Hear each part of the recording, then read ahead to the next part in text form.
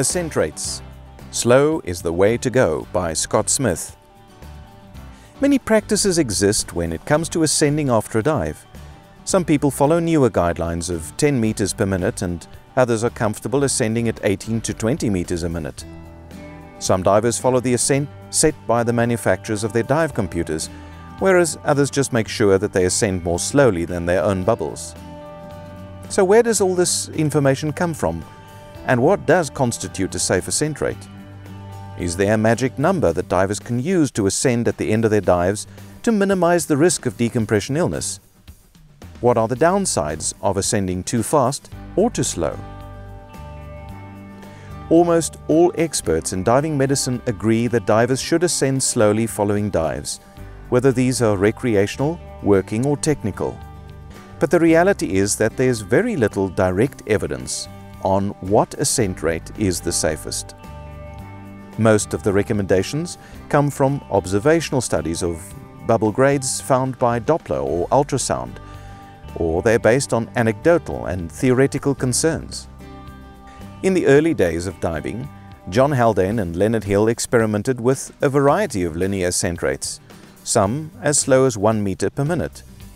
But the rate itself was not sufficient to prevent decompression sickness when the exposures were sufficiently great. In other words, when the exposures were sufficiently great, there was no slowest way to go.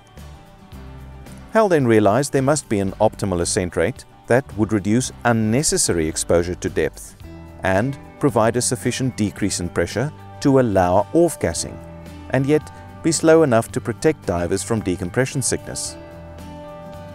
This ascent rate is thought to vary depending on the depth, tissue saturation, and breathing gas.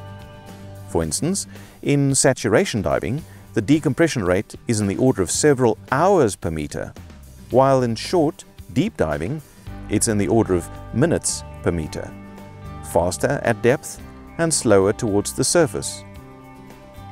In recreational diving, where the depth and exposure are limited, a maximum ascent rate may be specified without regards to depth.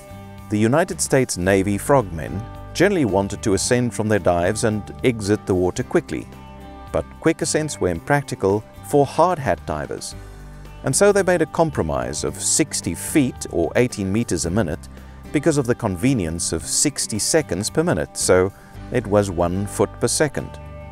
And that ascent rate, based on convenience, has been the basis of many dive tables to this day. It was not until about 20 years ago that the US Navy actually changed the recommended ascent rate to 10 meters a minute. In a 2009 study published in the Journal of Aviation, Space and Environmental Medicine, they looked at 47 recreational divers using ascent rates of 10 meters per minute and 18 meters per minute. At various intervals following the divers were checked with Doppler ultrasound devices, and the group with the faster ascent rate seemed to have the higher bubble grades. This gives credence to the theory that slower ascent rates, at least in the range that are typical for recreational diving, reduce decompression stress on the body. What are the dangers of quick ascents?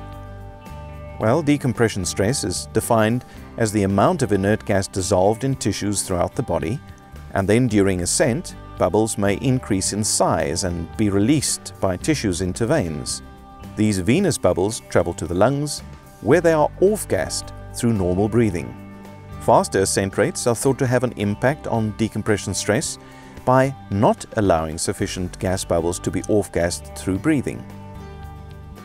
Decompression illness is one of the greatest concerns associated with fast ascents. When bubbles do arise, they become trapped or could become trapped in tissues or vessels and eventually cause a traumatic injury or blockage called decompression sickness. But it's also possible that air can enter the arterial circulation and result in arterial gas embolism, AGE, which causes a rapid onset stroke-like symptom. AGE may occur subsequent to lung damage, but it may also occur in the apparent absence of injury to the lung. On the other hand, sometimes rapid ascents produce no ill effects. So besides not allowing for sufficient off-gassing during decompression, or running the risk of lung overexpansion, There are other implications regarding rapid ascents as well. Expanding gas in air spaces such as the middle ears and sinuses may cause local injuries, balance disturbances, reverse blocks, or squeezes on the way down. These pressure injuries occur when gas expands or shrinks in response to pressure. Obviously, with a rapid ascent, expansion can occur quickly, and if there's congestion, it may produce a reverse block. So, how do divers keep it under control? What ascent rates should they observe without exceeding the limit on which they've decided? Well, one way is of course practicing buoyancy control skills. Buoyancy control devices and dry suits rely on gas or air supplies to enable the diver to maintain buoyancy at depth. But during ascent, the gas expands, causing the diver to ascend more and more rapidly if it's not vented. This can lead to an out-of-control ascent. In a similar way, an improperly maintained inflator or deflator mechanism on the buoyancy control device or dry suit can cause more air to enter the system than intended. It may even prevent the diver from venting it quickly enough and staying in control of their ascent rate. Proper weighting before the dive is also essential in helping to eventually control the ascent rate, since the diver will not need to add air into the BCD while at depth. Also keep in mind that equipment changes, such as switching from aluminium to steel tanks, affects proper weighting and buoyancy control during ascent. The simplest way of controlling speed is by venting excess gas from the buoyancy compensator device or dry suit during the ascent.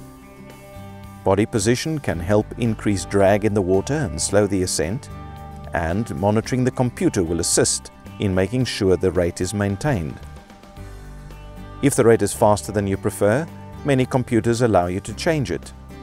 Use of a bottom, slope, wall, ascent line, and other visual or tactile references may also be helpful. Safety stops are also a great way to slow and pause the ascent in the shallow depths where the greatest changes in pressure occur. In conclusion, despite the lack of definitive consensus on which ascent rate divers should use, slow is a good way to go. The United States Navy and National Oceanic and Atmospheric Administration, or NOAA, use a rate of 10 meters per minute. And Recreational Dive Agency training recommendations range from 10 to 18 meters a minute. Regardless of the ascent rate you choose, it's most important that your ascents are controlled.